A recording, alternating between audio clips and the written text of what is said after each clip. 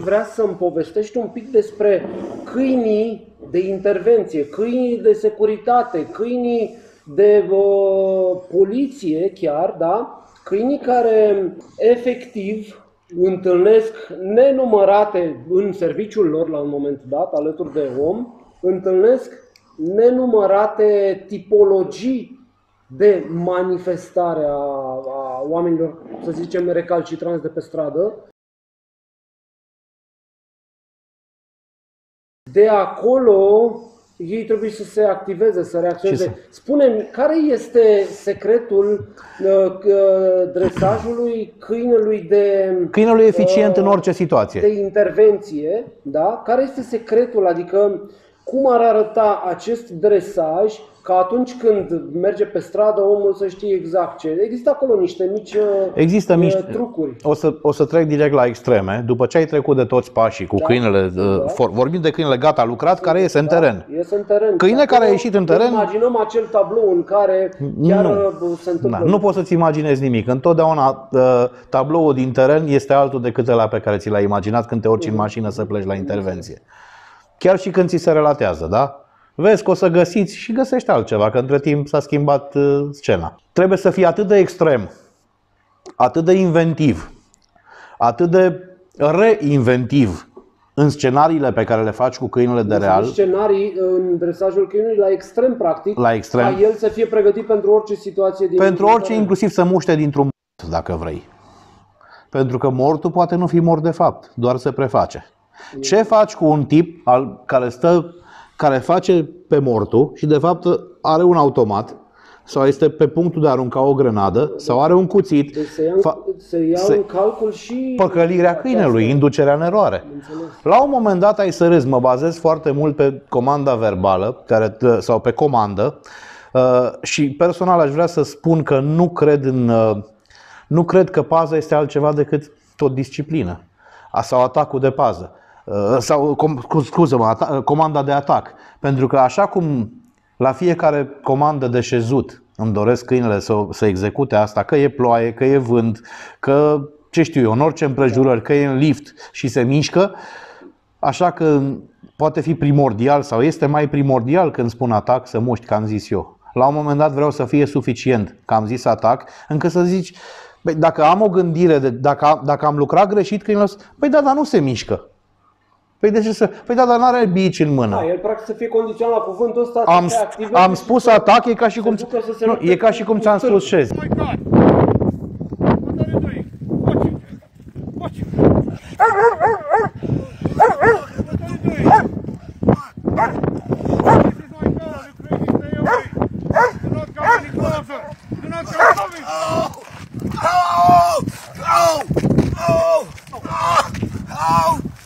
Stupid dog!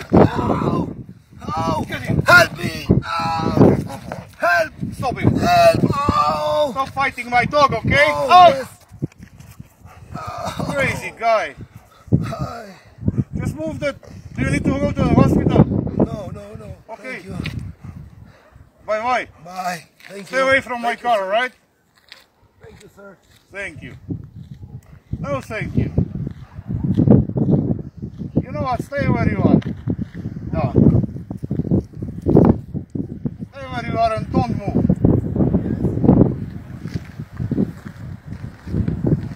Don't move. Suntem pe stradă, intervenție reală. Acel câine se activează. Vreau să întreb un lucru. Câinii aceia pe care îi vedem de intervenție, indiferent ce fel de intervenție, câinii au vreun pic de disciplină în ei? Eu zic că ar trebui să aibă. Mai puțin câinii pentru armată, care au misiuni clare, unde misiunea este du-te și doboară-l pe ăla. Am întâlnit în rândul pasionaților, nu a adresorilor, dar în rândul pasionaților care cochetează cu dresajul, stăpâni pasionați cu state vechi de plată ca și posesori de câini. Omule, al meu, îți spun eu din experiență, dacă faci prea multă disciplină, nu e bine. Că nu o să mai fii atât de bun la pază. O tâmpenie pe care o demitizezi imediat. Și de la școala de dresaj de poliție, în Anglia, de exemplu, să nu vorbim de România, în Anglia, învață câinii aceia și elemente de disciplină? Da, pentru că legea îi obligă în primul rând. Cum arată disciplina reală? Hai să vorbim, că am spus de protecție, hai să ne referim un pic și la disciplina reală și ne-am proptit acum un pic în ceea ce înseamnă dresajul de poliție, că acolo este o protecție reală când lași câinele să muște pe viu. E bună întrebarea ta. Cum arată disciplina reală? Păi ar trebui cel puțin să fie foarte diferită, deși din păcate, și spun cu ghilimelele de rigoare, din păcate, pentru că până la un punct și eu împrumut niște lucruri din dorința de stil, ar trebui să fie foarte diferit, pentru că, de exemplu, în toate sporturile canine, hai să ne referim la strictul mers la pas pe lângă conductor. Trebuie să fie capul în sus, super orientat la mine, eu sunt lumea lui.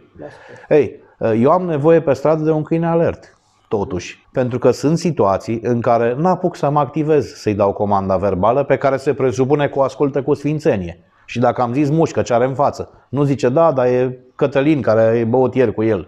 Dacă am un câine din ăsta, am pus-o.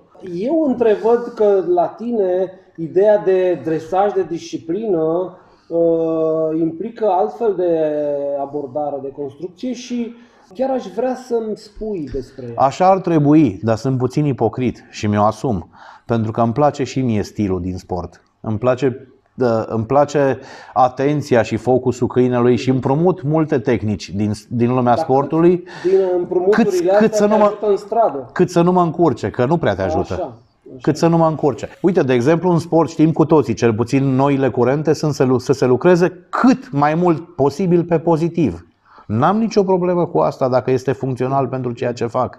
Însă eu nu mă pot baza la un moment dat doar pe pozitiv.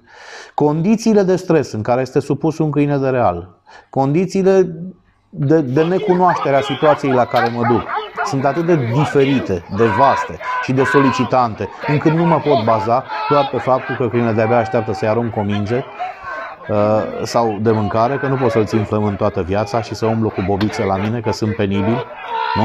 Sau nu neapărat că sunt penibili, nu e practic. Eu trebuie să fac alte lucruri, nu să... Și atunci am nevoie și de negative reinforcement și de foarte, foarte, foarte mult control. Bun. Am nevoie de reliability. Trebuie să fiu sigur. Și atunci cum faci? Cum procedezi? Combinând negativul și pozitivul. Ce înseamnă negativ? Ce înseamnă negativ? În abordarea strictă a disciplinei, de exemplu. Păi ce înseamnă disciplină? Hai să ne referim strict la... Disciplina câinelui, disciplina reală a câinelui, de exemplu, uite, de protecție. Că sunt câini care, ok, atacă, o fac bine, dar la un moment dat tu vrei să excelezi în controlul câinelui respectiv și să facă switch-ul ăsta de pe o stare pe alta în funcție de ce mișto. Tu.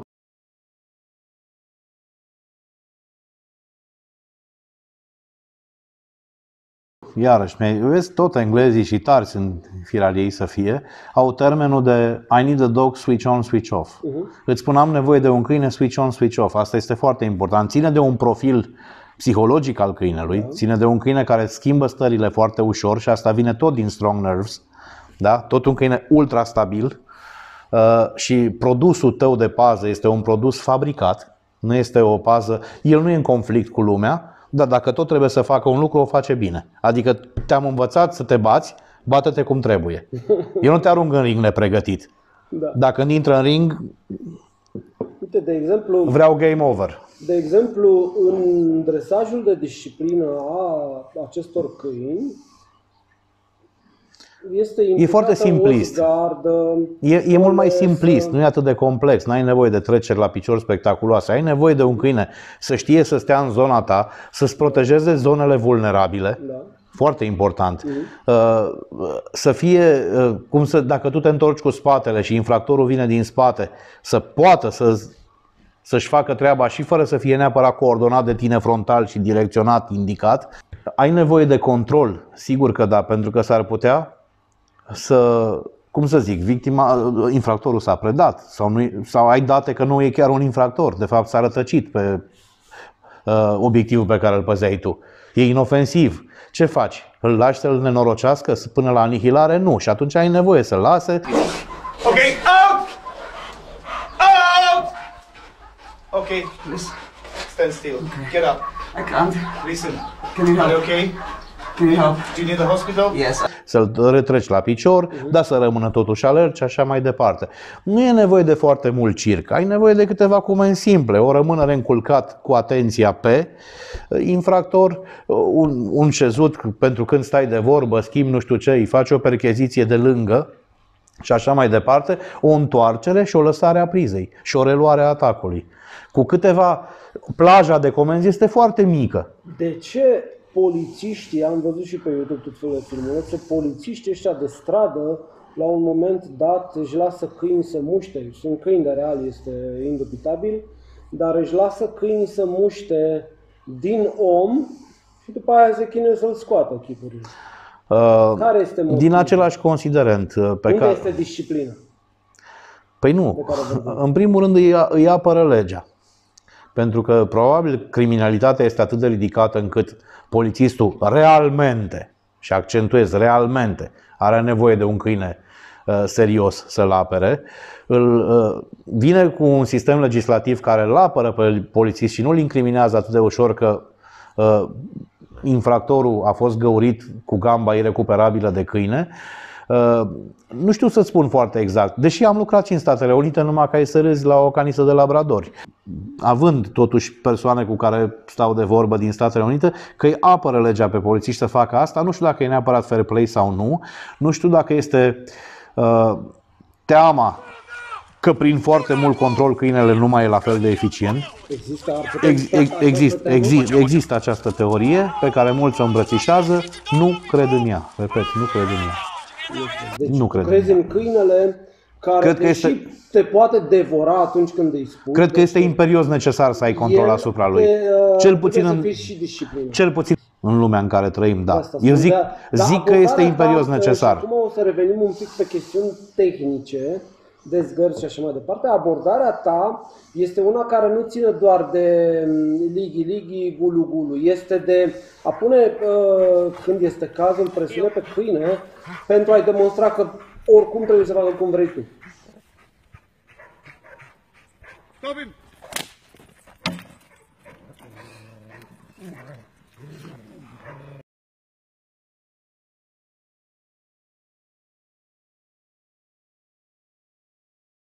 Deci asta implică acțiune câteodată mecanică sau poate cu preponderență mecanică, dar crezi astfel în acest tip de condiționare clasică prin care faci acțiunea, câinele se mișcă și ușor se creează un reflex de a răspunde. Cred până la un punct, nu-mi place, nu îmbrățișez punerea ta în pagină. Până la urmă trebuie să facă cum vrei tu. Nu este cum vreau eu, până la urmă trebuie să facă cum trebuie. Pentru că el nu știe la ce o să le expun, dar eu știu la ce o să le expun. El nu știe în ce lume o să iasă, eu știu. Și atunci nu este, poate fi interpretată ca o chestie, băi, tu trebuie să faci, să muști, că eu vreau. Nu trebuie să fii mânat de astfel de orgoli, astea sunt imbecilități. N-ai ce căuta cu astfel de atitudine. Ar trebui să nu mai pui mâna pe un câine în viața ta dacă sunt frustrări. Te fac că vreau eu, să-ți arăt eu sau să-i arăt lui nu știu cui. Nu se face așa ceva, n-ai de ce. Motivația pentru care faci câinele să nu facă pasul înapoi, că despre asta vorbești, de fapt. Eliminarea fricilor este mult spus. Frica este vie, este prezentă în orice ființă vie. Dar eu m-am referit la acțiuni, la tehnică în dresajul de disciplină. Am rămas în zona. Ai rămas în disciplină, scuză-mă, atunci n-am înțeles. Astfel că prea obosit. Pui presiune pe câine, da, când îi ceri să facă ceva. Băi, îmi tragi un pic de zgardă la pești până face. El trebuie să cedeze. Și în final vrea să se ducă în față, nu, tu îi spui să meargă lângă tine și îl acționezi. Ajută tipul ăsta de abordare la ceva din ceea ce înseamnă câinele de protecție?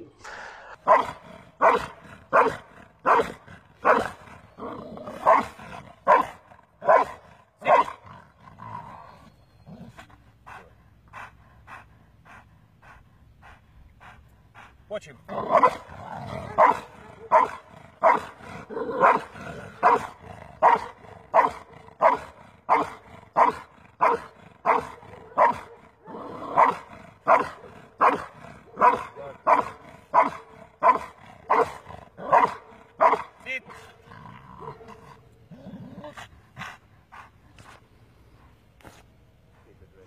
Ajută la faptul că poți să te bazezi mai mult pe faptul că te va asculta în condiții de stres major decât strict pe pozitiv. Asta este singurul ajutor.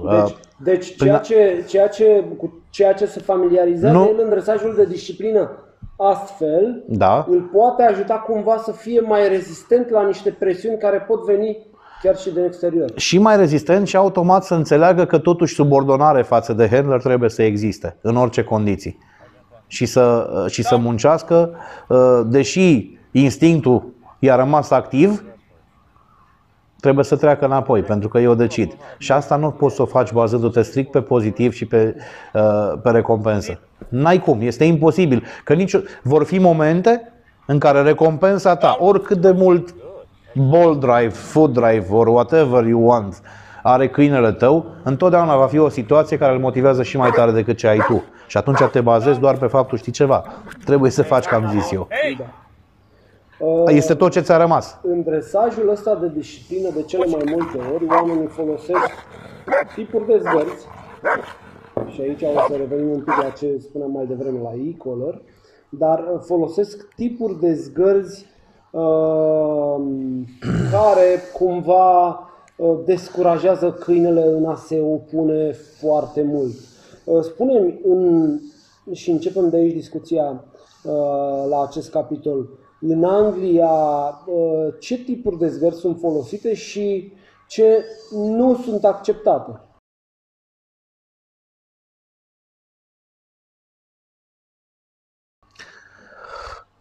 Anglia era pe punctul inclusiv lănțicul autostrangulant, erau pe punctul de a-l scoate. Anglia merge în extrem cu chestiile astea și din dorința de a apăra câinele, ceea ce nu e un lucru rău, ar trebui cu toții să fim mânați de astfel de chestii, însă ceea ce spune legea este una și ceea ce se întâmplă în spatele cortinei este alta. Urăsc ipocrizia, am urât-o toată viața mea, este un atribut al speciei umane. Cred că doar omul poate fi ipocrit, nu știu dacă există în altă specie, sigur nu e. Un papagal știa să vorbească ca un om, dar nu vroia. Da, dar nu era ipocrit. Mișto. Cătălin, da, oamenii care vor să facă cu adevărat asta sunt perfect conștienți de faptul că fără ajutorul acestor scule nu o pot face. Cel puțin nu cu profilul de câini de care au nevoie. Deci înseamnă că acolo, am înțeles că zgarda electronică e un pic...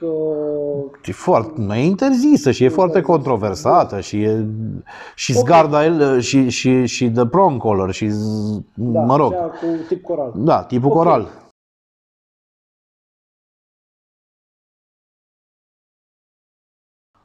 Revenind în țările în care aceasta este acceptată, inclusiv Statele Unite, da, este ok, cel puțin deocamdată și așa sperăm să rămânăm, zgarda electronică are utilitatea sa. De ce ai crede tu că are o asemenea utilitate zgarda electronică? La ce ajută? Pe mine în pază sau vorbim de dresaj în general? Pe tine, în general, în dresajul pe care îl faci, în dresajul de disciplină sau dresajul de pază. Uite că vorbim de dresaj de pază reală. Păi aș începe cu foarte începutul și cu cum ar trebui să fie introdusă zgarda electrică. Cred teribil că mă ajută și că mi este indispensabilă. Inclusiv în disciplină, dar mai ales în pază. Așa. Și ai să râzi. Când zic mai ales în pază, toată lumea crede, sigur, să lase câinele. Nu, să muște câinele. Culmea. Paradoxul face că am mai mare nevoie de ea să-l fac să muște decât să-l fac să renunțe la mușcătură. Că să-l fac să renunțe la mușcătură mi-e foarte simplu. Am N variante. Bun. Este imperios necesar să o ai, dar este imperios necesar să o introduci corect. Să o introduci corect înseamnă să nu existe pentru câine. Abordarea personală este așa.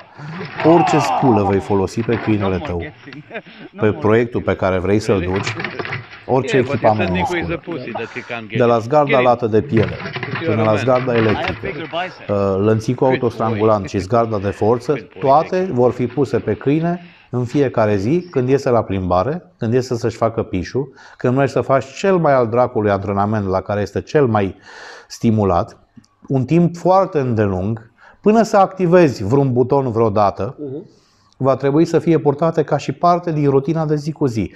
Va trebui să fie purtată zi de zi, când intru în padoc sau unde țin cățelul, să-l echipez. Un termen, o perioadă destul de lung, cel puțin o lună de zile aș spune, ca să nu facă asocierea. Știu, când îmi puneți garda asta, cea mai mare greșeală pe care poți să o faci este în prima zi în care ai pus garda electrică la gât, este să o folosești, să o acționezi. Este groaznic. Și a doua mare greșeală uriașă ar fi să o folosești ca formă de negativ. Nu stimulativă cum ar trebui. Cum o folosești tu această gardă să fie stimulativ? Ca un clicker. Adică în loc să apăs pe click egal mâncare, de exemplu, apăs pe vibrație egal mâncare. Ok. Dar când folosești vibrația, când folosești electrostimularea, de exemplu? Când, în ce perioadă? Sau... Într-o situație, uite, dăm o situație în care tu ești nevoit să acționezi garda cu telecomandă, nu neapărat în viața de zi cu zi, atunci și când îl antrenezi. Și când folosești una, când folosești altă, care ar fi? Personal mă joc cu această alternanță. După ce am control 100%, știm cu toții că nu poți să înveți câinele cu zgarda electrică, ci vorbim de a întări niște comenzi cu ea, de a ne ajuta, după ce lucrurile sunt foarte clare pentru câine și comenzile, da? Deci nu putem. Și se presupune că el o și cunoaște. O și cunoaște înseamnă că a fost folosită și la o intensitate mai mare și mai mică și doar pe vibrații. Personal mă joc nu neapărat direct proporțional cu ceea ce se întâmplă și când mă refer la asta, aș zice că uneori când simt că strâng din dinți, că nu mi-a venit înapoi, că știu sigur că trebuia să vină și am lucrat atât de mult și nu știu ce, și aș fi tentat să dau nivelul, să zic hai că te fac eu să te coste, culmea, chiar atunci îi dau o vibrație. Și invers, pentru o bagatelă uneori dau maxim. De ce? Pentru că nu vreau să-l las să gândească despre mine. Nu vreau să fie la fel de... O să râdeți, dar inteligența câinelui este folosită total diferit decât credem noi. Ei înmagazinează experiențe, memorează în funcție de ce facem și se comportă ca atare. It came out? Yeah.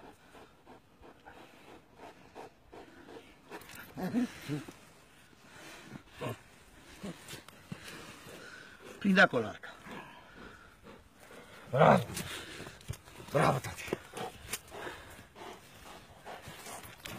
Bravo, Arca! Super! Prinde-l acolo, tata! Bravo, puiule! Prinde-l acolo! Foarte bine! She do it herself. She just started without the e-collar. She understands. It's the moment. That was real pressure on top of her. Good girl. Get it, girl. Well, you should just stay ready because I'm gonna do something. Okay.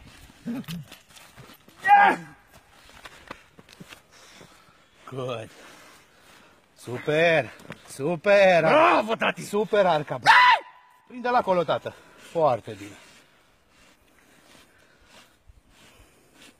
Prinde-l acolo. Prinde-l acolo. Foarte bine. Prinde-l, tată. Bravo, tată. Bravo. Prinde-l, puiule. Deci este mult mai complexă inteligența canină decât Absolut. Teribil ne citesc. Anticipează. Am momente când fumez în continuu. De ce? Pentru că îmi controlez mult mai ușor emoțiile și nu-și dă seama câinele și așa mai departe. Știe când vreau să fac. Mai ales câinele cu care ai lucrat mult și te cunoaște și e câinele tău. Există acolo o legătură din priviri, știe ce vrei. Și la un moment te enervează că știe. Pentru că tu vrei să faci altceva. Da, înțeleg. Îmi spuneai, tocmai de aceea trebuie să fim cu un pas înaintea câinilor întotdeauna. Îmi spuneai că ai nenumărate variante de a învăța câinele să-l lasă la comandă. Eu zic că în dresajul real, în protecția nenumărate, reală, sunt cel puțin destule. În protecția reală este important să ai și controlul mușcăturii câinelui. Okay? Foarte important. Bun. Zgarda asta cu telecomandă, că ne învârtim în jurul ei, dar niciodată nu atingem. Eu da. Are vreun rol esențial în lăsarea la comandă? Esențial nu. Din punctul meu de vedere, nu este esențial. Că nu am nevoie. Că pot să o fac prin metode mecanice și dacă cu același succes. Dacă este câinele trimis într-un lansat și nu mai ai lesă pe el? Dacă ai trimis lansatul cu câine care era pregătit pentru lansat și să-i dai comanda lasă, n-ar fi o problemă. Am făcut câțiva câini de-a lungul timpului pe care n-am folosit deloc, fie că nu aveam, fie că nu știam, și am avut o rată de succes foarte bună la lăsat. Nu am avut-o fizic, deloc.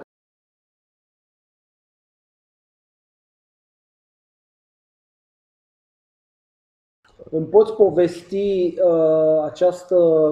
acest mecanism pe care tu l-ai construit în folosirea zgârzii la mușcătură? Aș putea. Eu am fost învățat la rândul meu sistemul respectiv. Îmi place, mi se pare foarte comod. Foarte comod nu la modul că sunt leneș și nu mai trebuie să muncesc. Foarte comod că îmi lasă destulă libertate a mâinilor și a restului corpului să fac celelalte lucruri pe care am nevoie să le fac în scenariu. Și pot să activez un buton chiar și fiind în buzunar, fără să fie telecomanda în mână la vedere. Și mi-e de ajuns. O folosesc, însă, repet, există o mare diferență între teaching și training. Nu există training fără teaching. Nu? Și atunci nici măcar formarea nu o fac, nici măcar la aici nu fac din prima. Deși aș putea stimulativ pe foarte ușor, dar lucrez tot pe mecanic pentru că vreau să am control și să simt exact. Mi-ai spus că, la asta mă gândesc, că tu apeși pe butonul acela când e câinele în mușcătură și câinele mușcă mai tare. Care e mecanismul? Păi mecanismul, pot să spun ce fac ca să ajung până acolo, să apăs pe un buton și el să știe ce are de făcut. Eu lucrez foarte mult pe masa de lucru în formarea câinului. De ce? Pentru că masa este handlerul perfect, care nu face greșeli.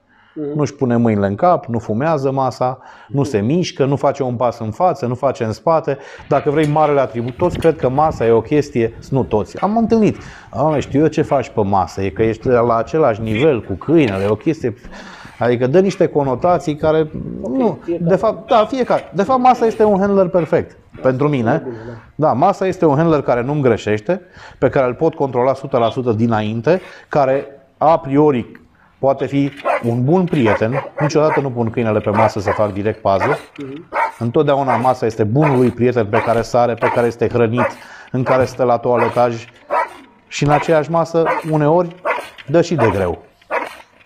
Că asta e viața. Pentru că principiile mele sunt, sau exemplele pe care le urmez sunt natura. Iar natura este perfectă și în natura ai de toate. Ai și palme de la viață, ai și o căprioară pe care o găsești pe moca că a vânat-o altul și l-a speriat vulturul și a fugit. Ai spart banca. Există toate astea în natură. Există și 2 săptămâni în care nu mănânci nimic sau, mă rog, în lumea umană nu ți-a dat la salariu. Toate astea sunt principii naturale. De ce trebuie dresajul să fie altfel? Nu știu. Pentru că lucrăm cu un câine care vine dintr-un mediu, un număr însemnat de ani în care a supraviețuit perfect și dacă nu faci decât să te folosești de ceea ce este imprimat și de hardul cu care vine, să-l folosești în avantajul tău și să-ți creezi propriile scenarii, totul este simplu și pentru om și pentru câine. Și atunci natura este exemplul meu perfect. Așa cum spunea Cezar Milan, practic, mama natură este mereu prezentă. Întotdeauna. Hai să revenim la cum facem să muște mai adânc și de ce. Exact. Păi, mai adânc implică nu că n-am format o mușcătură corectă, se presupune că am știut să formez o mușcătură corectă. Deși există practicieni ai acestei meserii care vin și spun în real nici nu contează calitatea mușcăturii din punct de vedere tehnic. Nu sunt de acord. Personal cred că o mușcătură trebuie să fie adâncă și fermă. Și o să explic imediat de ce. Ei zic, oricum când ți-a băgat colții, însă între o mușcătură, și o să fiu foarte vizual către cameră, între o mușcătură pe incisivi în față, uitați-vă la zona goală, și între a nu mai avea nicio mușcătură e atât. De la aici, în schimb, până la o pierde de tot mai am atât,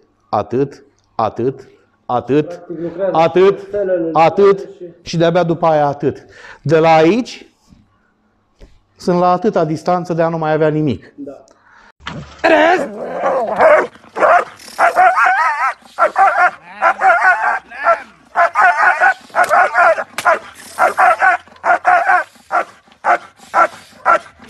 Much better.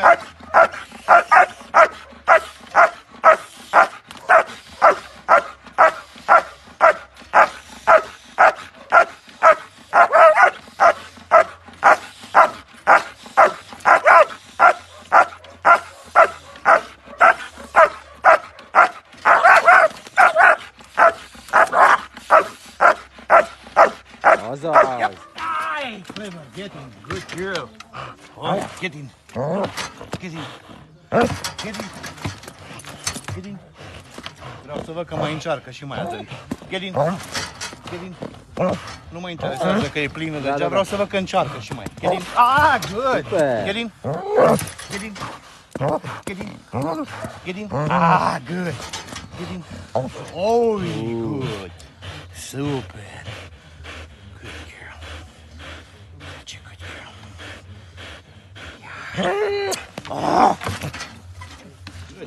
Ce mă interesează este, în momentul în care câinele, să presupunem, repet, că am format o mușcătură corectă, adâncă, susținută și menținută, însă din condiții de stres major, câinele începe să o slăbească și să cedeze. Exact acolo este rolul de care am nevoie. Este vorba de frici.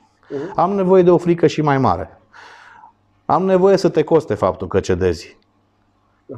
Cum încep să introduc asta? Practic tu jonglezi cu negativ. Absolut, jonglez cu negativ. În a potența câinele. În a potența câinele, dar de-abia după ce am început printr-o joacă. Stau pe mușcătură și nu creez conflict. Dar observ la un moment dat că nu e perfectă, că mai e loc, că nu e chiar până în gingi. Pun zgarda de forță, cu lănțicul către mine, cu o lesă în mână, eu, agitatorul, da? În aceeași mână țin și un bici sau un baston sau ceva cu care agit sau nu. El mă ajută în a fi fizic către câine în momentul în care nu se activează destul. Îl ating și în momentul în care dă să cedeze, nu fac decât să-l direcționez cu zgarda, dar să nu credeți că este o strangulare continuă. Este o biciuire a lesei. Practic, eu aș vrea iară să fiu vizual. Ce simte el ca impuls în gât? Ceva te trimite încolo. Așa, o chestie numai ca să-l sâcâie. Tic, tic. Dar în același timp mă joc cu manșonul ca să activez niște instincte. Îl aduc pe pradă și el, aproape că aș pierde mușcătura, automat se trezește că eu, făcând biciuirea asta, are căpătat adâncimea și atunci îi opresc tot. Și zice câinele, asta trebuie să fac să scap, să intru. Și eu zic, da, fraiere, pozitiv, super, good boy al tău. Da? De la asta creez stresuri și mai mari.